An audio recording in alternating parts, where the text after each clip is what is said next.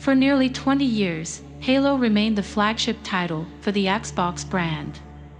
It revolutionized the shooter, propelling the genre into the future on how to do these types of games correctly. 343 Industries is now handling its third iteration of the series with Halo Infinite. The developer is broadening how the game is played while keeping the Halo feel at its core. It has added much-needed changes that don't ruin the experience its fanbase is accustomed to. A campaign mode that offers open-world gameplay and a return to excellent nostalgic multiplayer action makes Halo Infinite live up to its predecessors, albeit with some issues. Halo Infinite follows up approximately a year and a half after Halo 5, Guardians, where Master Chief seemingly met his demise, but has now been located by a random pilot who picks up a friendly on his radar. The Banished have won the war and are in control of things as a resurrected Master Chief aims to not only restore humanity, but also take down the Banished and figure out what happened to Cortana. Halo Infinite combines both a linear level structure with an open-world interface that takes place on Zeta Halo. The early and closing linearity will feel close to home for Halo fans. These areas take place inside of dark corridors as waves of increasingly difficult enemies and boss encounters stand in the way. Infinite features returning enemies with some new Banished thrown in for good measure. Enemies will arm themselves with better weapons over time and increased armor along with cloaking thrown in there. Luckily, new assistance has been offered to Master Chief to help thwart these encounters. Master Chief is able to be upgraded with the addition of Spartan cores. These are found via the open-world area of Zeta Halo, which is large and features different levels of terrain that require separate vehicles to navigate. All the vehicles that Halo fans know and love are here, including the Warthog, Ghost, and more. With the Spartan cores, however, players are able to upgrade new attributes such as the grapple shot, shield core, threat sensor, drop wall, and thruster. I never knew that I wanted to be Spider-Man with Master Chief, but the grapple shot offers this experience and is one of the series' biggest game changers. The grapple shot allows players to grab items like explosive canisters, latch onto vehicles for immediate entrance, and quickly move out of harm's way from enemies. It works well in getting to hard-to-reach areas, as well. Upgrading this adds perks, such as shocking enemies for immediate kill with a melee attack. In fact, it's seemingly possible to beat the game by only using the grapple shot.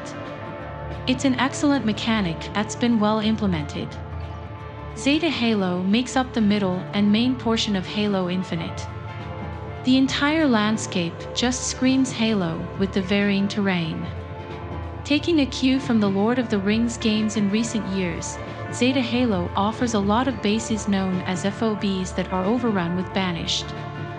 Clearing these FOBs will claim the base for the player and allow not only fast travel locations, but access to resources and support, including marine assistance. There are also high-value targets on the maps that provide a better version of certain weapons that can be accessed from the FOBs once defeated.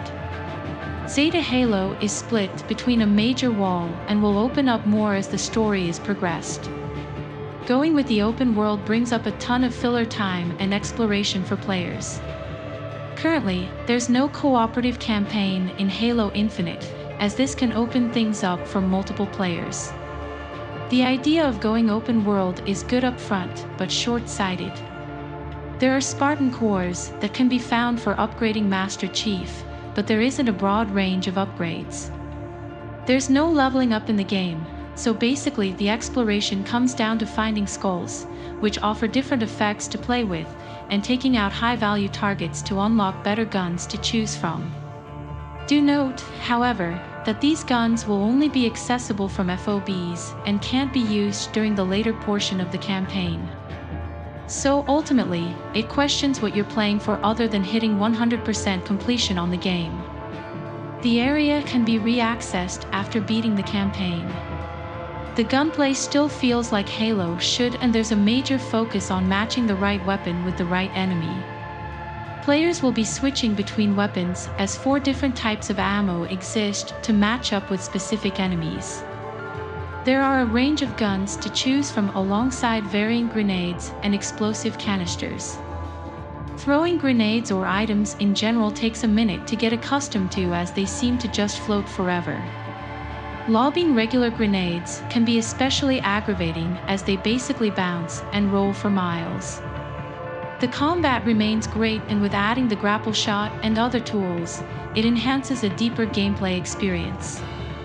Including some exploration during my campaign run, it took roughly 10 hours to complete when focusing on the story. That isn't overly long, and the fact that grinding for upgrades doesn't amount to much of a difference, the campaign ends up feeling short.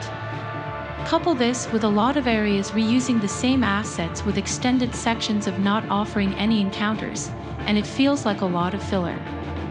This also depends on difficulty level, as the higher the difficulty, the fewer shots Master Chief is going to take before going down. The enemy AI seems mixed, but varies based on difficulty level. Most of the boss battles feel special, but none of them will prove memorable. The story itself stays grounded as Master Chief searches for what happened. The plot is consistent and tends to stay conservative with lore, while shoring some things back up and providing answers to what Master Chief is seeking. This review was conducted on PC rather than an Xbox console.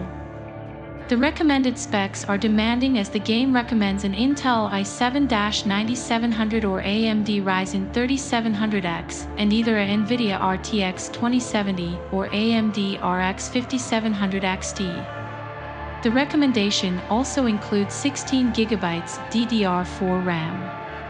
The test bench offered the Intel i7-9700, and it was paired with 16GB DDR4 RAM and an NVIDIA RTX 3080. On paper, this setup was no slouch in 4K, averaging right around 70 FPS outdoors and 90 FPS indoors. Settings were at Ultra, and the game offers no ray tracing or DLSS options. Even with this, there were major issues, and this may be related to the build that was provided for review and possibly a driver issue. Having played the multiplayer since it was released, these issues weren't there on that side. During the campaign, there were major microstutter issues that seemed similar to what I experienced in Forza Horizon 5 prior to it being patched. There were artifacts that would take up the entire screen the deeper I went into the game, and doors would not load. Hopefully, this is just the build and the artifacts weren't an issue until I updated my video card drivers, but the microstutters and frame drops have been consistent. The game is much improved visually compared to what was originally showcased last year, so those fears can be buried, but it isn't perfect.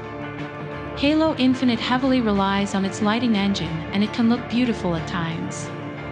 HDR is imperative for Infinite to shine, as it allows all the indoor lighting in the dark areas to stand out. Assets up close aren't perfect, but items at a normal distance look fine, and the reflections look fantastic.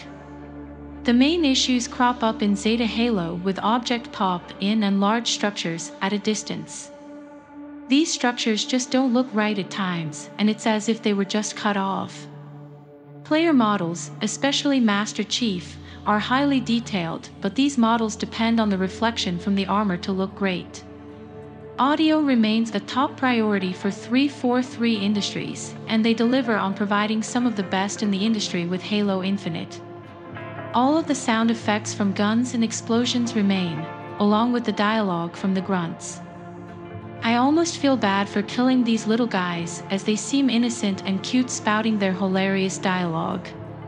Brutes sound like generic big bad guys you've seen before.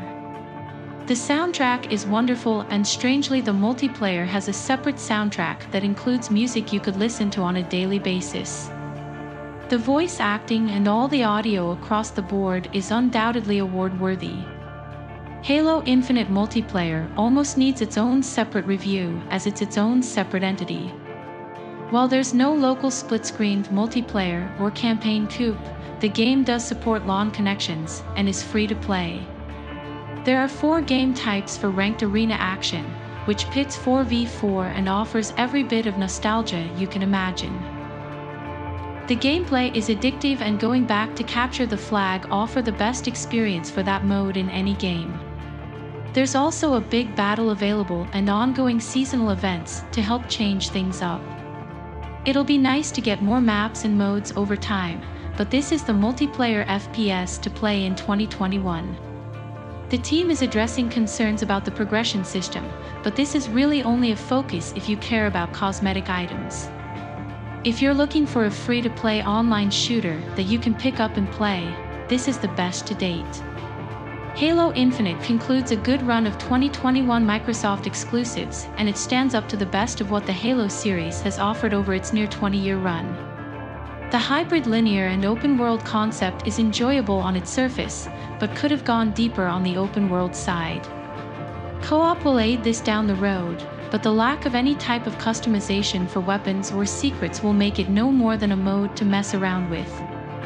The gameplay and shooting mechanics remain excellent, and the inclusion of the grapple shoot proves to be the right mechanic for the series.